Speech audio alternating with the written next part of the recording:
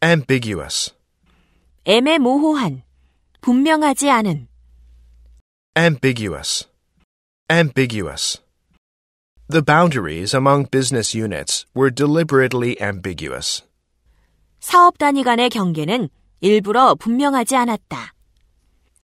remarkable, 주목할 만한, 놀랄 만한, 현저한.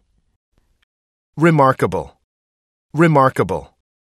It also performs many ordinary tasks with remarkable efficiency. 그것은 놀랄 만한 효율성으로 많은 일상적 과업을 수행하기도 한다. literature, 문학, 문헌. literature, literature. Such multifaceted creativity has, at times, placed children's literature at the forefront of imaginative experimentation. 그런 다면적인 창의성은 때때로 아동 문학을 상상력이 풍부한 실험의 중심에 가져다 놓았다.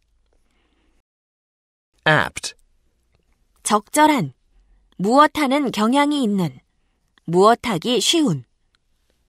apt, apt.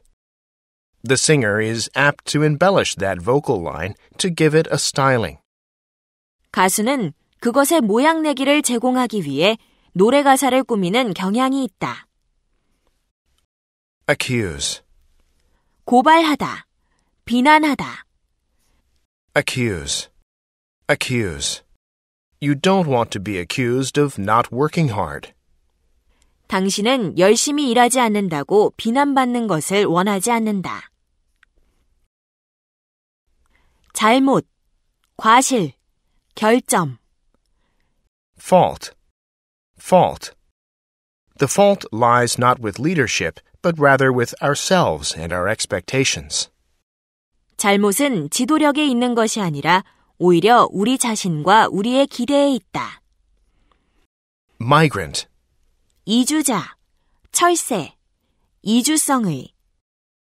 migrant, migrant. Habitat selection can be quite different for migrants as opposed to residents. 서식지 선택은 텃새들과는 대조적으로 철새들에게 있어서 상당히 다를 수 있다. superior, 무엇보다 더 우월한, 우수한, 뛰어난. superior, superior. Shift the emphasis to demonstrating superior performance. 우월한 수행 기량을 보여주는 것으로 강조점을 이동하다. equation, 방정식, 동일시. equation, equation. In addition to maintaining hundreds of notebooks full of scientific equations, 과학 방정식으로 가득 찬 수백 권의 공책을 보유하고 있었던 것에 더하여 despair, 절망, 절망하다, 체념하다. despair, despair. Meanwhile, my father took me to a pony fair and let me try some ponies, but he always found some fault with them, leaving me in despair.